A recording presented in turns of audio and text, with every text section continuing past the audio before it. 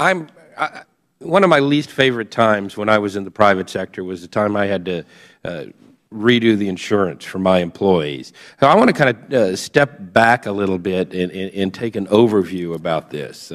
And I'll start with you, Dr. Goodman. The way insurance works is they sell policies to a bunch of people, and hopefully the money that comes in from that covers the losses for the people in that group. So it ends up the healthy people end up subsidizing the 52-year-old overweight congressman with high blood pressure and a high-stress job.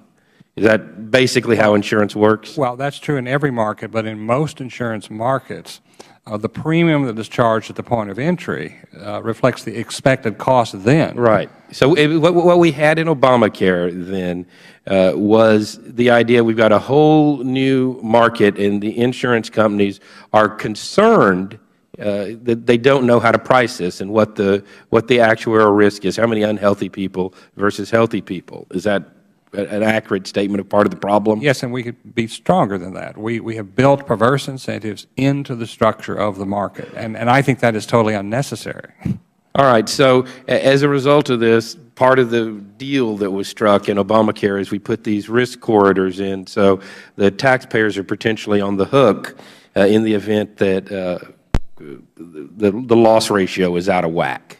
Is that's a fair assessment of Obamacare in what we're talking about today? Sure. All right. So let me ask you a question. The President has been under a lot of fire for his statement, if you like your health insurance, you can keep it. And there have actually been some changes made to Obamacare as a result of that. And as a result, the policy offerings have changed. Does that run up? Is that going to run up the cost potentially to insurance companies and increase the amount taxpayers may be on the hook under these corridors? Well, I think the way they have changed some of the rules of the game within the last month or so has increased the riskiness of the products in the market. All right. Now, assuming you owned an insurance company, would you have jumped into Obamacare but for these risk corridors? I mean, would you have said, all right, I'm out of the health insurance game, or this is too risky, or would you maybe have run your prices way up?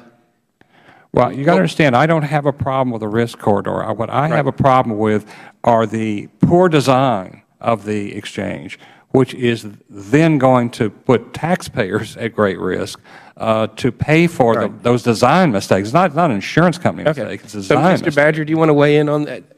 Yeah, again, I do have concerns with the way risk corridors work in this law as opposed to Part D, and particularly with the way CMS said they would work. Right. And that is to say that in order, because of the problems that are created for insurance companies, CMS is going to give them direct subsidies out of taxpayer funds, not out of revenues that come into. All right. So let's go to this scenario.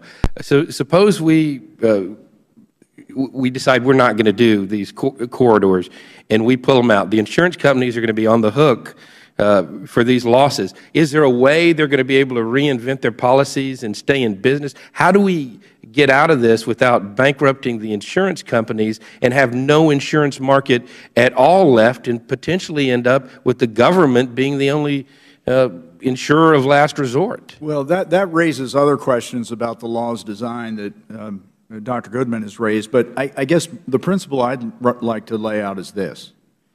If you can't make a profit without corporate welfare, you can't make a profit.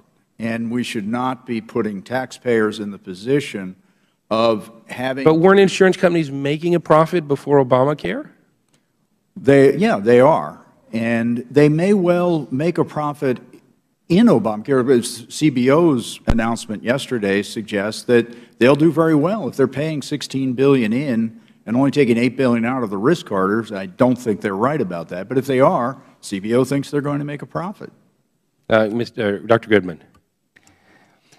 There is a better way of doing this. We call it change of health status insurance. But the fundamental principle is that insurance pools don't get to dump their sick people on other insurance pools. And if we would just follow that principle, the taxpayers would be far less at risk than they are right now.